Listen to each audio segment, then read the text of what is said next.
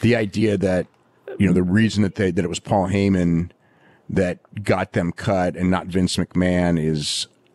Yes, essentially the story, if you didn't hear it, is that they said that I guess there was like a list, and allegedly Paul Heyman put them on the list of people that would be cut, and AJ Styles apparently went to Vince McMahon, and Vince McMahon claimed, "Oh, I didn't have him on my list, pal."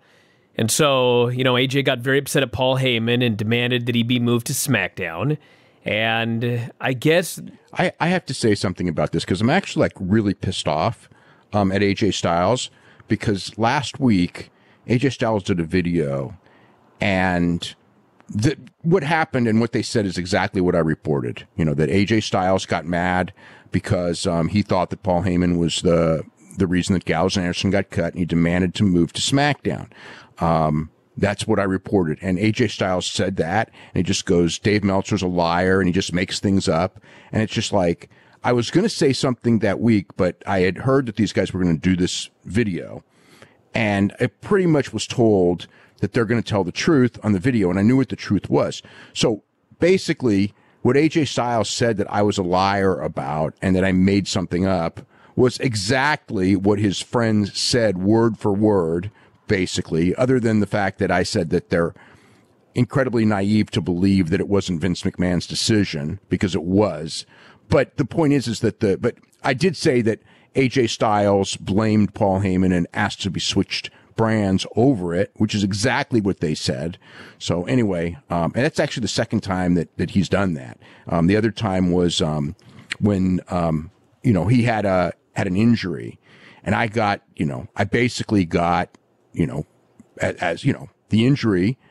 WWE has an injury list, and I said what his injury was from the WWE's injury list from the WWE, and he said that like I was a liar, and it's just like, I got it from WWE and a couple people in WWE, and one person who's another reporter who also knew about the list just goes like, if he was so mad, he needed to yell and say WWE, got my injury wrong, or WWE doctor screwed up. You don't say Dave Meltzer lied, but that just tells you about AJ Styles right there. So anyway, I just wanted to get that off my chest, because, you can say anything you want about me, but do not say that I'm a liar, because I'm not, and I won't be, and I can't be doing this business. That's the one thing I can't be. And if I'm wrong on a story, I'll always, whatever. I'll always tell you that I'm wrong later if I make a mistake, which isn't nearly that often right now.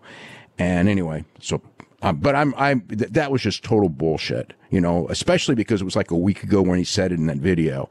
And so anyway, that's enough of that on AJ. Anyway, the gist of all of this is the story. This has been the story for 40 years now.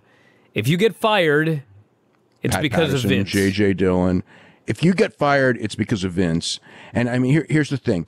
Let's just say Paul Heyman, number one, Paul Heyman doesn't have the power to make those decisions, and those decisions were all made by Vince. Okay. But let's just say that Vince was asking Paul Heyman and just goes, who can you not use?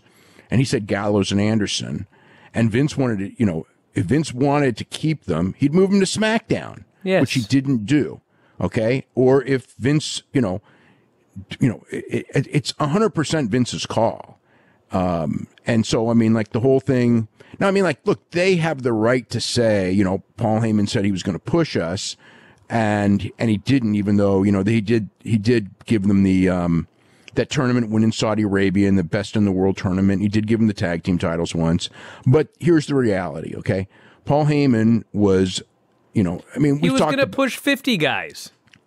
What? He was going to push 50 different guys. Well, no, the thing with Paul Heyman is like Paul Heyman, on Raw, his thing was that he was going to push young guys, and they were not young guys.